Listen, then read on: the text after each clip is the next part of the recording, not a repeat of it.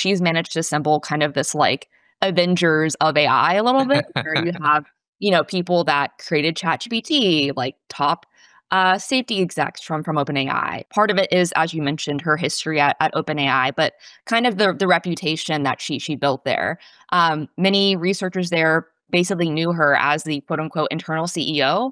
As Sam was out fundraising and talking with politicians, business leaders, Mira was kind of the boots on the ground at OpenAI, like basically keeping things running well.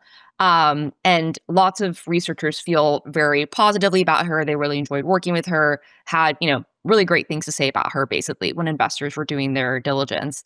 I think the second thing is not about Mira, but about this kind of team that she's been able to assemble around her. As we've seen from obviously the meta kind of AI talent war, like research talent is everything these days. And so she's managed to assemble kind of this like Avengers of AI a little bit, where you have, people that created ChatGPT, like top safety execs from OpenAI, people that are very knowledgeable on post training, which is this process that happens after the initial training of a model that's become, very important these days. And so I think it's both a combination of Mira herself, but again, kind of this broader group of people that she's managed to kind of bring together for thinking Right. missions.